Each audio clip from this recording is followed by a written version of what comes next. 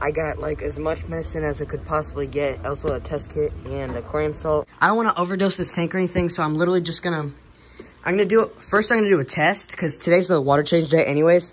So I'm just gonna test it, see how big of a water change I should do. First off, I think I actually forgot to mention this.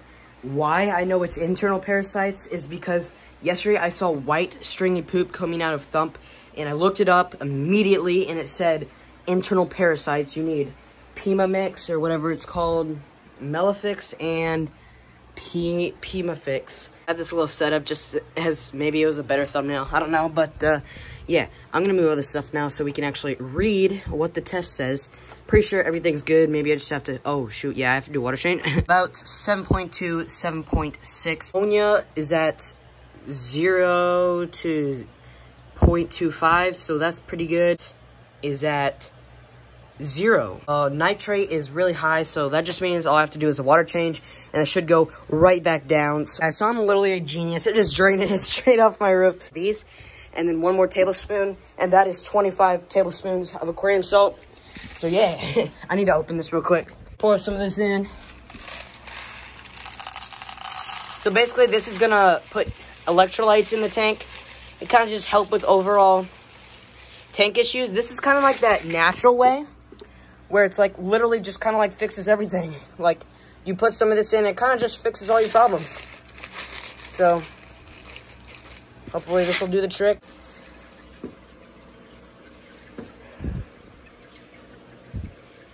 And if the fish eat this, they should be okay. It's literally just, so basically what this is this is like evaporated seawater. It's not actually the same salt as marine salt. All right. That's about half a cup.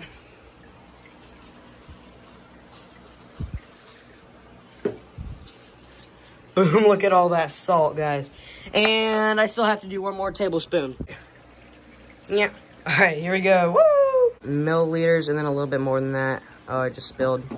I'm spilling a bunch. My bad. It's kind of hard to do this all with one. The good thing is this stuff is clear. The ick stuff is actually not clear, and it makes everything messy.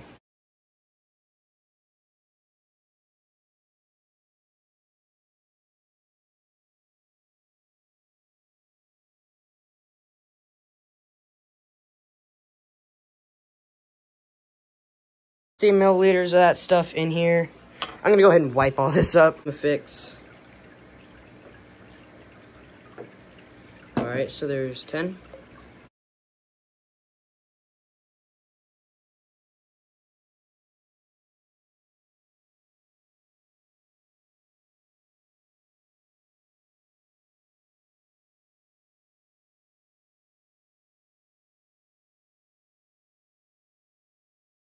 $60. All right. This may look like a lot of medicine I'm adding, which it is, but you got to remember this is a 135-gallon fish tank. Hopefully we can get Thump back to health, and all the other fish probably have been infected with it too. I mean, if Thump is getting hit, these guys should all be dead. I don't know how they're not. That white stringy poop, that means intestinal disease or parasites. So every time I tried to get him to eat, I'm going to put some of this, soak it in this garlic stuff. I'm just going to put a little bit in now just in case he drinks the water. I don't know if fish even need to drink water. I'm not really sure. He's straight garlic in water because, I mean, I wish you guys could smell it. Smell that. Smell. Oh, my. Oh, that is straight vampire. Oh, my gosh, those guys. That is straight garlic. Oh, yeah. Basically, what you do is you just put some in here and then you put all their food in there. And then I'm going to do that. I'm going to soak it for a little bit. And then I'm literally just going to dump it back here right where Thump is. And if he eats it, then this should treat the parasites. And also, apparently, garlic is really enticing for fish. General cure at PetSmart. So I told them to hold it. And we're going to pick that up right now. This only treats 100 gallons of it. It's all they had left. So I just got to make the best with what we got. He also has hole in the head. So I'm really, really upset right now, guys. But basically, this entire pack, all of these, they only treat 100 gallons. So I got to pour them all in right now. And, guys, so again, this doesn't treat the full tank. And also, it's not even half of what I need. But I have to try.